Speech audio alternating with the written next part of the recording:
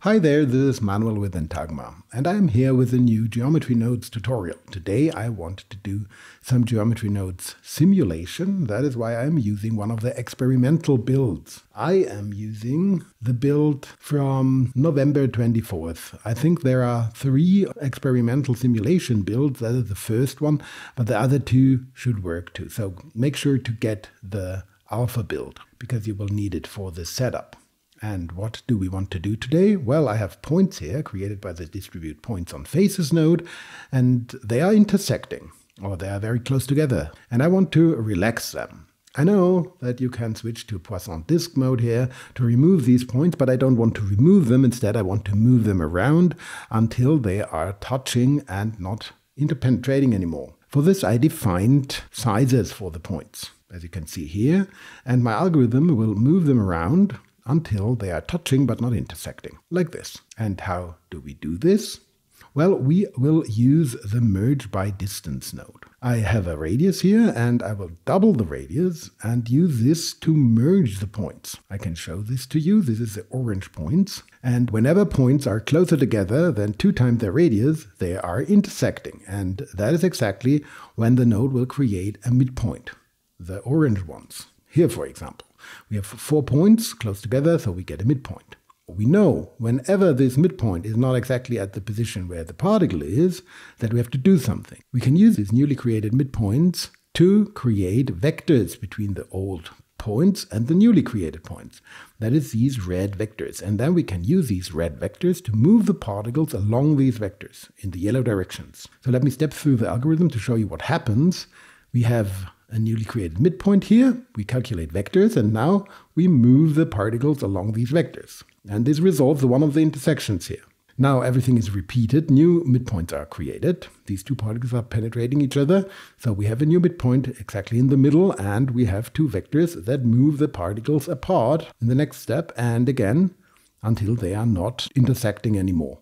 And then the orange midpoints are exactly where the particles are, so no more movement is done. And this is just repeated until a state is reached where no particles are intersecting anymore, as you can see. So this, over time, will reach the correct solution, as you can see. So let me play this. What happens is we start with a situation where the particles are overlapping, and if I play this, you see that they are moved as long as they are intersecting until a state is reached where everything is relaxed. Great. Let's create a fresh Blender session and let's implement this. First, select everything and get rid of it, and instead create a plane and call this Relax. This is where our setup goes, so we will need a Geometry Nodes viewport, and let's create a new tree. Now, we want to set up simulation. Inside of the simulation builds, you will find a simulation category, and in there we have 2 nodes, the output and the simulation input. And if you create both, you get this convex hull indicating that everything that happens between these 2 nodes will be simulated. So first, let's create some points by laying down a Distribute Points on Faces node. And let's create some points on our plane. This is our initial state. And now this initial state goes into the simulation, and then the simulation goes into the group output, like so. And now we can simulate between the 2 nodes.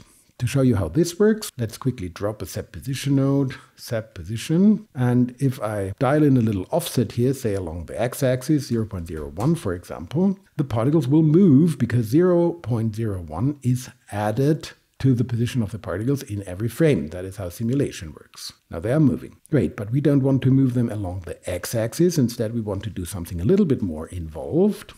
First, we want to find midpoints when the particles are close. So let's lay down a merge by distance node, and let's merge all these points with a distance of 0.1. Because I target a particle size of 0.05 meters, this has to be twice the radius. Let's see what this gives, and we have some consolidated points here. Now we want to find the vectors between the original points and these newly created points. To do this, we need a geometry proximity node, because this does exactly this. So for the target, we want to use a new point cloud, and for the source positions, we want to use the positions of these points. So let's create a position field, and remember, this field will spit out the positions of the points where the output of this node is used on. And as we want to use the output of this node here with the set position node, this will be all the original points. Now switch this to point mode because we want to find the closest points.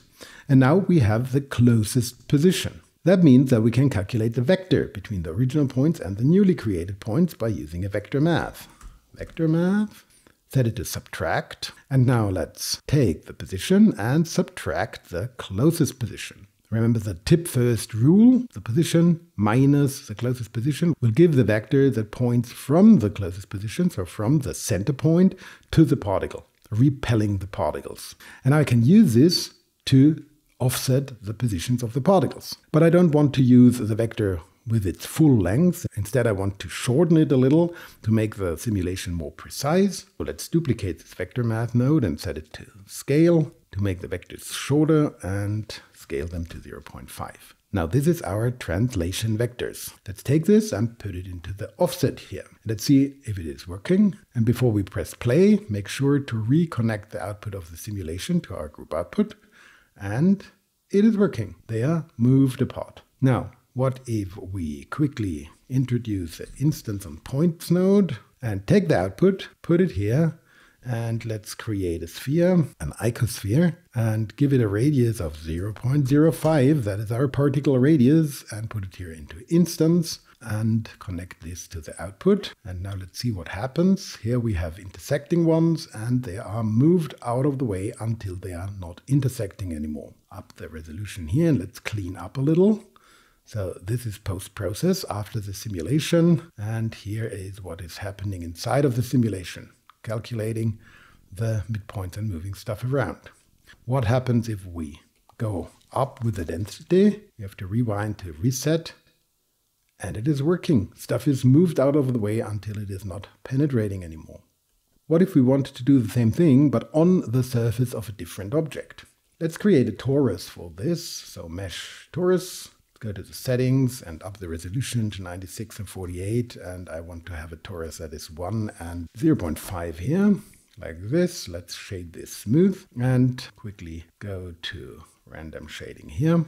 Now back in our setup, let's take the torus and drag it in, and let's use this torus to create points. And you can see it is working on the surface of a torus too. The problem is that these vectors are created and the particles are moved around, but they are not sticking to the surface of the torus. So if I go up with the density to 50, say, let's see, the algorithm is moving the points around, but as you can see here, they are leaving the surface of the torus sooner or later, because they are moved in 3D space to resolve the interpenetrations. But we can avoid this by just projecting them to the torus after they've been moved. So let's just introduce a second set position node and use this one to just move them to the torus in every step after they have been moved. So let's take the torus. We can just duplicate this, not to have long connections here. And now we want to calculate the closest position on the surface of the torus. We again need the geometry proximity node. The target this time is a torus, and we want to set this to faces mode. And now we need again a position. And as we use this setup here on this set position node, this position will output the position after this set position node happened. And this to the position. And now let's see what happens. And you can see now they are relaxing on the surface of the torus, but they are not leaving the surface. So with this setup, you now have a way to relax particles on the surface of different objects. And the time it needs to find a stable solution depends on the complexity of the situation. The more particles you have, of course, the simulation will need more time to resolve the situation. So if I go 150, let's see what happens if I do that. Now it will never find a solution because you just have too many points to fit on the surface of the torus. So let's go down to 100. Still too many, 75. And this sort of works. The problem is just they are moved too far in every step. So the offsets are too large. That means one point is moved out of the way, but then penetrates a different particle and is moved back. So let's see if we can help by making the vector smaller. Let's go to 0.2.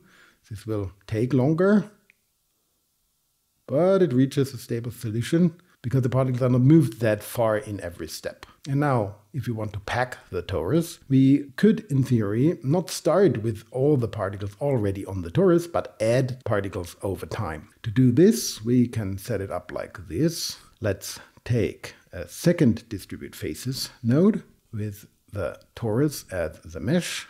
But this time, let's go down to 3 with the density to only create few points. Now we want to use a join geometry node. And inside of the simulation, we want to join these newly created points in. So let me first show you how this looks by connecting this here for a second. We have a few points. And in every frame, we want to join them into the simulation. But if we do that, we will create points at the same location all the time. So we want to vary the seed in every frame to create different positions. That is easy by just using a scene time node, scene time, and just take the frame and put it here into seed. Now the node creates different positions in every frame. Let me move this out of the way. And we can use the join geometry here. Let's create a reroute and put the join geometry here. And now just take the output of this node, start with it, and then join the newly created points in every frame. To see the result, we of course have to connect the geometry to the simulated output like so. And now let's see. And you see we are adding more and more points into the simulation. And at the same time, they get relaxed until we have so many points that the relaxation cannot happen anymore. So we have to stop sooner or later. To stop this process, let's lay down a switch. We want to switch between adding in points and just the simulation data. So let's move this stuff over to make some space here. And we want to switch between this, false, and just the simulation data. So when this is true, we just use the simulation data. And if this is false, we add in more and more points. Great.